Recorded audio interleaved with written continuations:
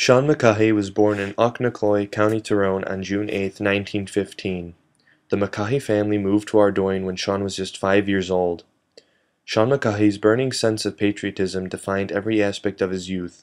He was a cultural activist and played for Ardoyne Caicums and McKelvey's CLG. He joined the Henry Joy McCracken Slua of Na Fianna Éireann, pledging to serve his nation in the shadow of Cave Hill.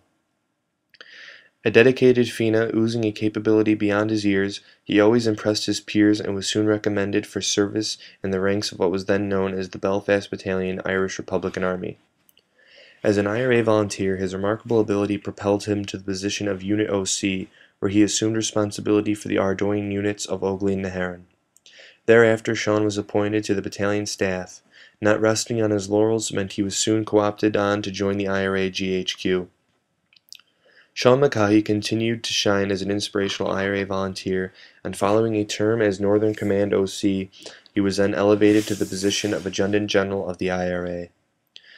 The journey Sean McCaughey traveled from Na Fianna in Ardoyne to being appointed Adjutant General of the entire IRA is a remarkable example of how humility and belief lead to success in this struggle.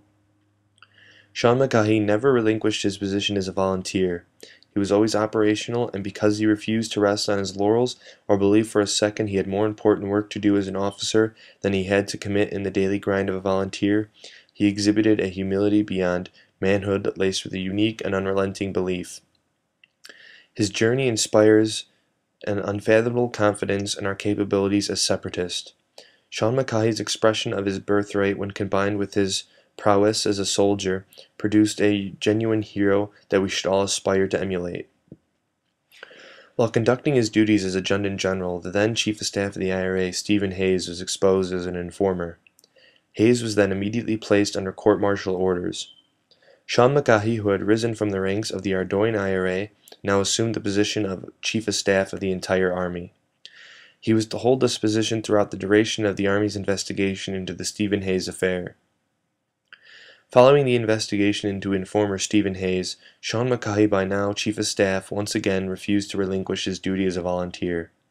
He was arrested by Free Staters and charged with the unlawful detention of informer Stephen Hayes.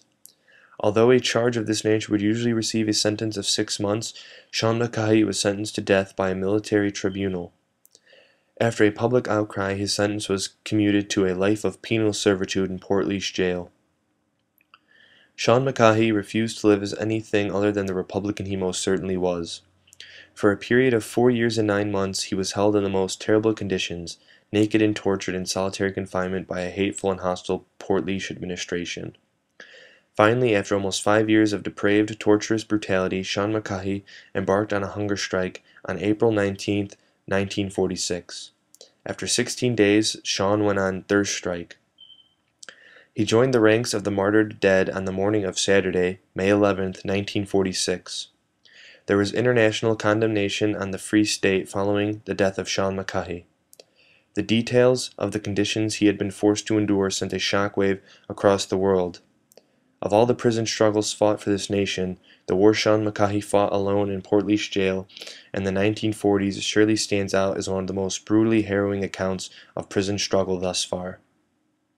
His remains were taken through the thronged streets of Dublin on the route home to his beloved Ardoyne for the Requiem Mass in Holy Cross Church. Thousands of mourners lined the streets for this martyred hero. A volunteer of such resilient strength and unshakable belief that even the isolation, torture, loneliness, and hatred he endured in Portlaoise jail at the time when the IRA was going through a difficult phase could neither dent the faith he had in his people nor the confidence he had in his comrades at home. He never questioned for a moment his duty. Sean McCaughey fought British rule in Ireland, north and south. As he lived, and as he died, he fought them harder still. His greatest gift to this nation is the strength of his memory, an inspiration to all Republicans that tells us there is no darkness, confined or not, that is the faithful being's vision of freedom, cannot dispel and mold into light. The faith Sean McCaughey had placed in Republican people of Ardoyne as he lay dying in agony in Portlaoise jail was returned to him and confirmed by those people gathering by the thousands to respectfully file past the remains of their neighbor and their hero. The men of the Belfast Battalion who had built the spirit of comradeship that returned to chase out the loneliness and the isolation of solitary confinement returned again to this patriot's side, and now once more in the shadow of Cave Hill they marched their fallen comrade into Milltown Cemetery for burial with full IRA honors. Sean McCaughey, hunger strike martyr, was interred in Milltown Cemetery, and just as he lived, he continues to rest as an IRA volunteer and an inspiration to us all. We salute you, Sean McCaughey. Republican integrity.